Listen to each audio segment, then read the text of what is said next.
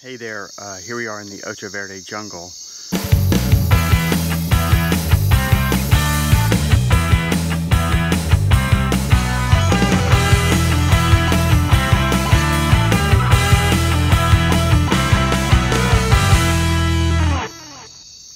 Here we are. I wanted to show you a cool lizard.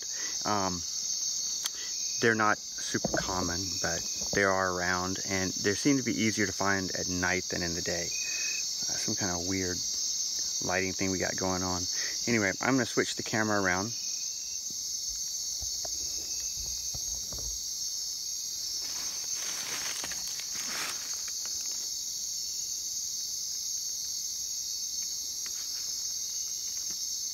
And there we go.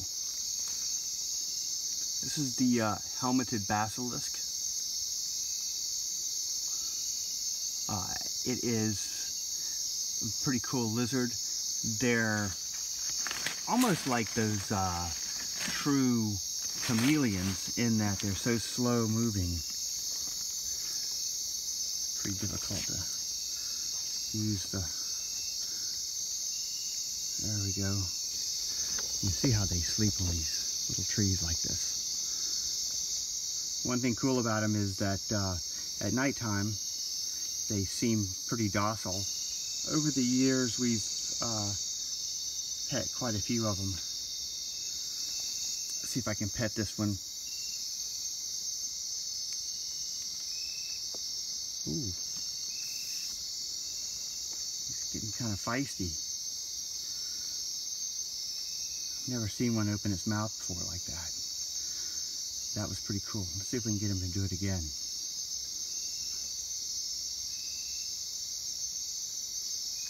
There we go. Look at that guy.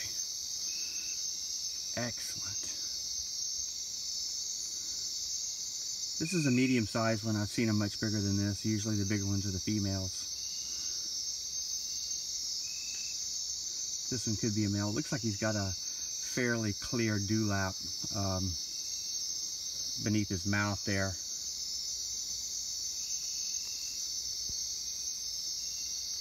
Got a strange black spot right here. I'm not exactly sure what that's about.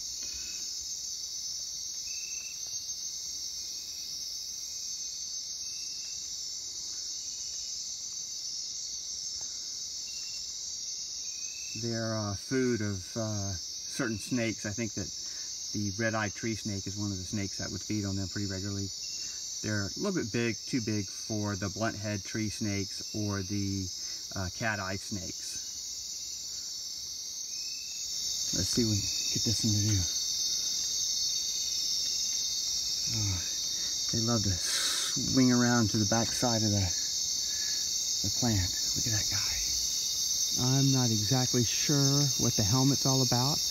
It probably has something to do with prevention of being swallowed by certain small-headed snakes, is a guess. That's a pretty big head to swallow, but the rest of the body is fairly normal sized for a lizard living in this forest.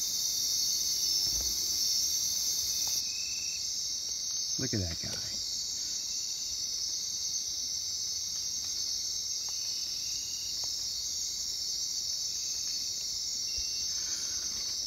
Helmeted basilisk, common resident here in the Ocho Verde forest. Stay tuned for more videos.